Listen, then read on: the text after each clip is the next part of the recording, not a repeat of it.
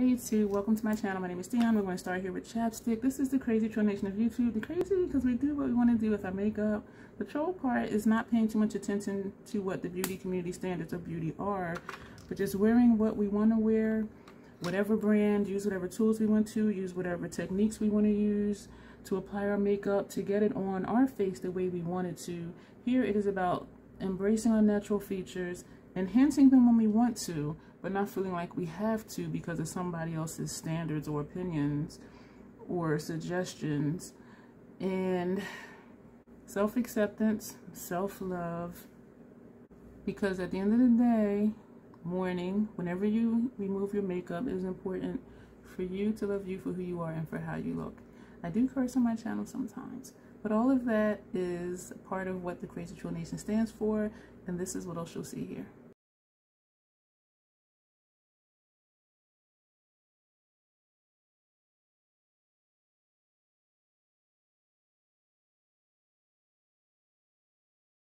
I should have primed one eye at a time because I'm going to do one look one eye, one look on the other eye. We're still using the soon-to-be released Nomad palette. It releases on July 12th. What I wanted to do today is to try to use, well not try to, well yeah, use these on their own paired with the other shades, because I realized in all of my videos I used all of these as toppers. So yeah, so we're going to do some experimenting, and I'm hoping you're not tired of these videos.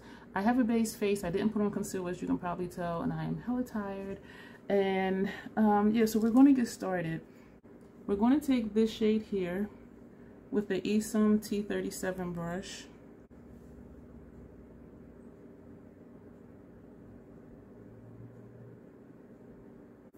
We're going to take this shade here, same brush but a clean one.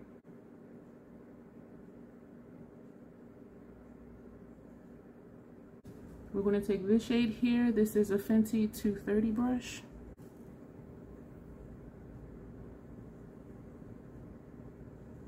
We're going to take the first brush, not adding any more shadow, but just pulling it over to get a blend. We're going to take a clean one, this shade here.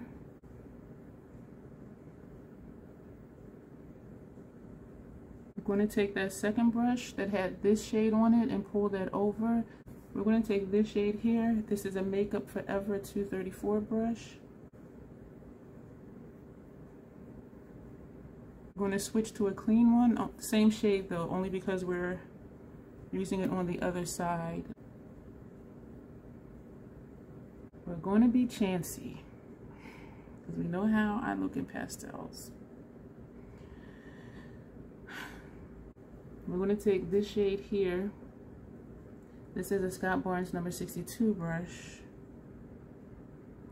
I'm kind of nervous. Just on the tip of the brush, we want to tap off. We're going to wipe that brush off. And we're going to go into this shade here.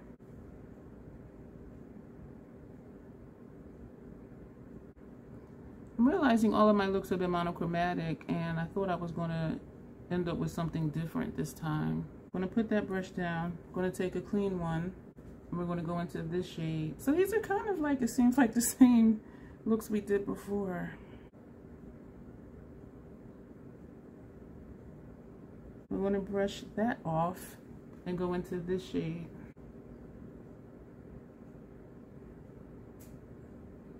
We're going to go into this center shade. This is a Fenty 220 brush. That's pretty. We're going to take a clean one, same shade, for the other eye.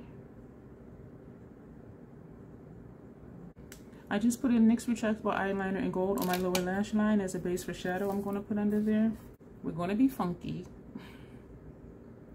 And we're going to take this shade here. This is a Makeup Forever number 210 brush. We're going to press it in. We're going to take a clean one and go into this shade.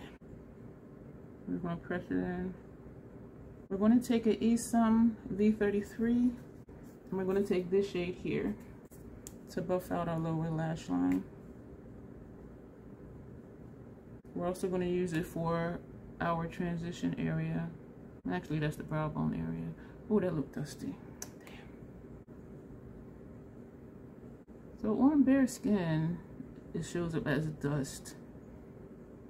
And it blends out other colors well. But I don't like that now, because now it looks too dusty, I think. I do believe we just used 9 shades between both of the looks. Wow. We're going to use Fenty Fly Liner and Cause I'm Black on our upper lash line for both eyes. This is skipping over the shimmer on the lid, so that's looking janky. And so what I think I'm going to end up doing is taking that black shade, that charcoal dark shade, and cover that up, topping it over this liner. We're going to take an Esom T03 and going into this shade to top that liner. For fun, we're going to take NYX Retractable Eyeliner and Snatched on our lower inner rim.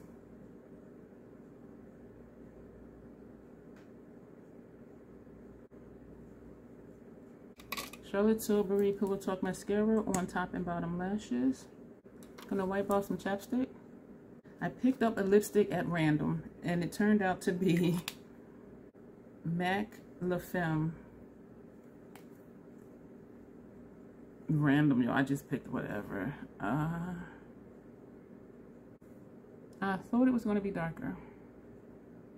We're going to take this Nomad lip gloss. We're just going to tap. She cute. This here is the finished look. I wanted to try to do something different. I wanted to see how the shimmers would look without having a darker shade underneath it. And I can actually say I think these might be my most favorite looks because it does look more blended than the other looks that I've done, even though I like the Club look. That's my vibe, but I am really digging these too. And so I wanted to just show you initially what the shadows look like on their own and over a base, just to get all the shades on my eyes for you to see. And this one, oh, I just hit my lip. And this one was just to play around and just try something different, be a little adventurous. And I do actually like both of these. And so my final thoughts about this palette overall. My opinion has changed some, dealing with some of the lighter shades as transition shades in this look. When I used them initially, I thought, I am just too friggin' ashy. And pastels do tend to make me look ashy, but with the combination of over the shimmers, this time it just worked, and I'm not sure why. But what I will say is, all the shades do perform really well. This row, I do put my lid shades first over the Fenty primer, which is a tacky primer, because they will stick. If you do your transition and your outer corner first and your crease first, you will need to go in with either a wet brush or, as you saw me in the other videos, use sponge tip applicators or maybe even use your finger. So you may have to do something like that or use a glitter glue. But you see, just over a tacky primer, the lid shade stuck really well. So I am really liking this row. These two were very similar, almost identical on my lid. However, you did see some differentiation between outer lash line and inner lash line with these two shades. It's still a little too close for comfort for me, but I do like how it turned out with this look.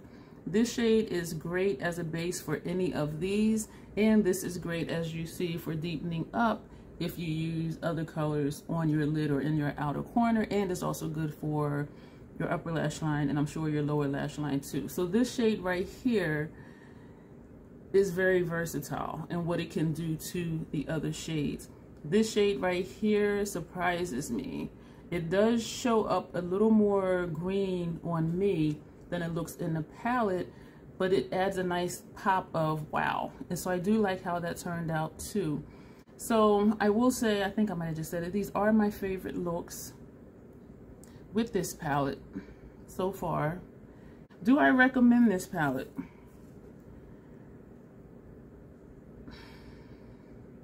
I'm torn. because initially, like, this whole row is pastel. And I don't like me in pastels, they make me look ashy. This one is great for blend out. It doesn't show up on my skin tone at all, except just to make it look a little dusty. But it's good for buffing out other shades, and so it does serve a purpose. But these two and these two, my first couple looks, I was just like, I don't know. These two initially looked identical on the lid, just about. So it was like, why are you there? So my thoughts have changed a little bit. Would I recommend it? That's what I'm asking myself. If you think you will get use and enjoy using this entire palette, yes, get it. Don't just get it because you like the shimmers. Don't just get it because you like the pastels, because it's $39. And for me, I like to be able to use the entire palette and like every look that I do, or if I don't, tweak it later into something that I do really enjoy. If you enjoy this type of color story, get the palette. If it's fun for you, get the palette. If you don't look good in pastels, this entire row. If pastels tend to make you look ashy, or they don't show up on your skin tone, don't get the palette. Unless you're just one of those people who will just mix and match different palettes. What's going on with my lip over here? It's lippy. Control is easily distracted. So I do recommend it if you will get use out of all of this, either with these over base or just over tacky primer. I like how each pastel shade has a deeper shade. Well, almost, this is almost, but you know. So you can pair those together. And I do think they did that, so if you put this down, you can blend it with this. You put this down, blend it with that. Put this, blend it with that. Put this, blend it with that. Put this, blend it with that. Why did I have to say it 5 times? Because you knew what I was saying and where I was going with that. And pop one of these just on the lid or in the center, or a nice halo eye. So I like how they structured the palette. Also, you need to like mattes if you're going to get this palette, because this is a 15-pan palette. This is the only row of shimmers. If you really like matte shadows and these are your types of shades, then yeah, go ahead and get it, because this middle row is the only shimmers you're going to get, which is 5. So you have 10 mattes and 5 shimmers. So it is matte heavy. And as I said, they paired it in a way where you can just, you know, do certain looks, monochromatics, or you can try and get a little spicy like I tried to get today. Not quite going to the club, but you know, we got a little bit of stuff going on and I think it looks pretty. So that's my recommendation. If you are really unsure about it, wait till whenever it goes on sale, which, because it's new, it might be a year, I don't know. I do have a 10% off code. You will receive 10%, excuse me, off of your order. It is not affiliated. I do not receive commission, but you will save some money. The glosses. This is my first time putting a gloss over a bullet lipstick.